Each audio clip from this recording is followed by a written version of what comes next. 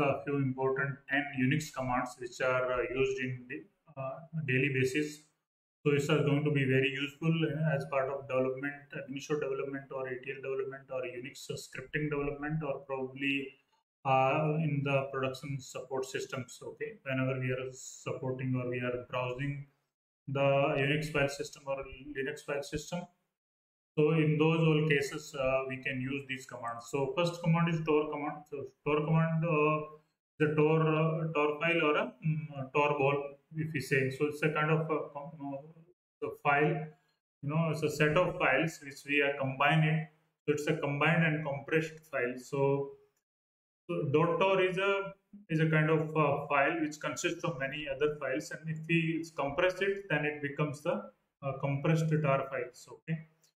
So then the options would be like tar, options, and then archive file name and file to be archived. So we can archive and archive or unarchive from the tar command itself. So let's see. I mean, there are some examples. If we specify X, so the XZVF option, and if we specify, let's say my files, I'm specifying that tar.gz.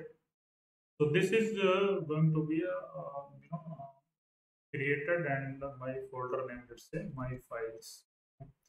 So the folder is there in the current directory, my files, and I'm going to create, or I can give the other absolute path of this folder. Okay, and I'm going to create this tor ball in a particular current directory. Okay, so this is X means sorry, this is not going to create, this is going to be extract the tor ball. Okay, so let's say I'm going to extract this tor ball, specify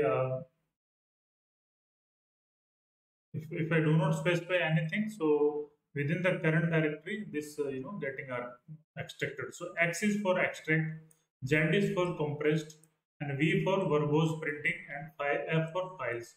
So these are the extension of meaning of these options. Okay, so whatever different files I have in my files, this star will be displayed over here or unarchived. Okay. Now let's say if I specify tar and maybe with the C options I can move this the content of this unarchived to particular, let's say directory of test. So let's say dir test is another folder wherein I want to place all those unarchived files. Then I can do using this. Okay. So let's talk about how to create the so before that I have one more command, tvf. If I specify and I specify the tor ball, then it's not going to be a extract the file, but it is going to be view the files. So you can view the file what are there in star ball tvf. You specify tvf. So if you want to create the tar ball is from tars, you use the C for creation, czvf. All other options are same while extracting czvf, and my, let's say I am need to create this tar ball, and you need to specify the path. Let's say dir test2. Okay. So all the files which are there in the dir test2, all the files will be placed in this tar ball compressed format. So let's move on to the next command. So I have already created a video for source command, so I'm not going to discuss the source command. So it's ongoing within the script. We can call source any script. So it's not going to create any other child cell, but all the content would be available in the particular ongoing cell. Okay. So with that, you can go ahead and see the very explanatory source command I have created already. So the mount command is for so to use any particular device, let's say a storage system, maybe pen drive or any other hard disk drive or any other external file system, we need to mount that file system into our Unix server. Then only we could access that. So that the by default file systems comes with the operating system. Whenever we install any Linux or Unix system, then there will be different directories comes in automatically. But on top of that, if we want to mount any, let's say, any hard drive or any external devices like maybe a disk or maybe pen drive or some other archive tape drive, then we need to mount the space from those drive to our directories or Linux directory, or probably the file system could be placed in other server. Then we can open the ports, open the firewall from our server, this Linux server to the other server, and those file system can be mounted in our file system so that both the users can access. So these kind of commands are useful wherein we want to communicate with the two file systems, let's say from two data centers. Okay, so this is going to be very, very useful. Okay, the split command is again a very important command. Let's say we have a huge files which is containing, let's say, thousands of files, thousands of number of lines. We want to break down the files in the number of 200. Let's say my file is 1,000 lines, and I want to break it in 5 files of 200 each. So what is going to happen is so I'm going to specify the base book file name is a data pandit. So how many files would be created? 200 each. A, B, and this C, and D, and E. So these files are going to be created. Okay. And similarly, if we want to specify the size in bytes, then 100 kilobytes, right? So if we have one, MB files, and I want to specify this, then let's say it's a 2 KB. So 5 files are going to be created, right?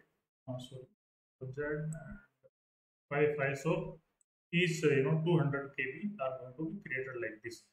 So whenever we are, try to process a huge data, so we want to split the data and try to process the, chunk of particular data, then we can use split command. And this is again a useful command, df and du. So df is, disk free space it's going to give. So if you specify df, okay, so it's going to give our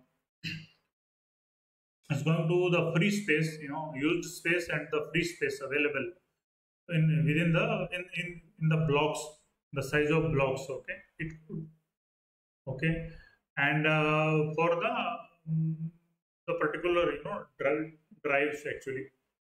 Okay, so for each and every drive, it's going to give the space. The mounting place. Let's say mounted on the drive, particular mounted on there, and the space in block. Other field would be size in blocks, and another field would be used or free space, probably free or used space in percentage, and like this kind of statistics is going to give. So if you specify a total free space, then df hyphen total, if I give, then so total space which is available is going to be be displayed, okay, for entire file system. Okay, now we have disk usage. So disk usage is very important command. Okay, so this is going to give if you want to monitor the disk usage by particular user or by for a particular directory. So we can specify like this, du hyphen d1. D is for level of. So whenever we specify this directory, so all the current this directory and also the child directory would be displayed in one by one, and the disk usage of particular and this directory and child directory also going to be displayed. If you specify C, then child directory also going to be displayed, and hyphen H in the sense of human readable format, right? Not a blocks and all. So it's going to be specified as GB or MB. Okay. And if you give the du hyphen A, then all the directory and the child will be given. Okay. So these are the important disk users and disk free commands. And then SCD command is very quick actually. So if you want to delete all the file which has this pattern, let's say some I want to specify, let's say some string. Let's say I want to remove all the file which has you know which has exclude in exit in the line. So if this pattern is there in particular line of the file name.txt, those line would be deleted from the file name. Okay. So this you remember that the seed operation is going to be on upon this one. So the change is happening in the file itself. Okay. Now, if you want to try the operation from the line number 2 to end of the file, so you know that dollar specifies the end of the file, right? So it will begin from the line number 2 and it will be stopping at end of the file, and is going to Unix is going to be changed by Linux in geekfile.txt. Okay, and awk command. So wherever the UUID is there, then print that line. So etc first tab, if this is a file, so if there is an UUID, then it's going to be printed entire line out. Now, if finger David, so finger command is used to display the logged in users, the details of logged in users. What is the user name and what is the name of exact name of the particular user, and and the timelines whenever how much time the particular user has been idle or when this particular user has been logged in, and some other information. So whenever I want to see about if a particular person, let's say David, I want to see the David if it is this guy is logged in or not. So okay, I can see that. Now it's a very important command is coming in, which is the 10th command. So how we how we email any particular attachment using the Unix command, and also we prepare the body and the subject line and the attachment. So all the things we are going to understand over here. So we want to use the malx command. So I have prepared the body of the this one. Okay, body of the this email. So in that body, what is going to happen is I need to specify echo hyphen e and hi there. Then there is a new line. Then please find the attached cache transaction report for here, this one, and here. So maybe here is some variable in the some script. So let's say I have a larger script, and this is the part of that larger script. At end of the script, I'm going to send email attachment to these many people. So, okay, which are specified in the particular email list.txt. Let's say there are two people, so I am going to send. Okay, then I prepare the body of the email, and then I'm pipeline. I'm going to place this entire into the this pipeline, and then again I have malx command, and I'm going to subject line is going to be a sub. I can enlarge this string subject. Let's say uh, um, cache transaction report. Cache transaction report.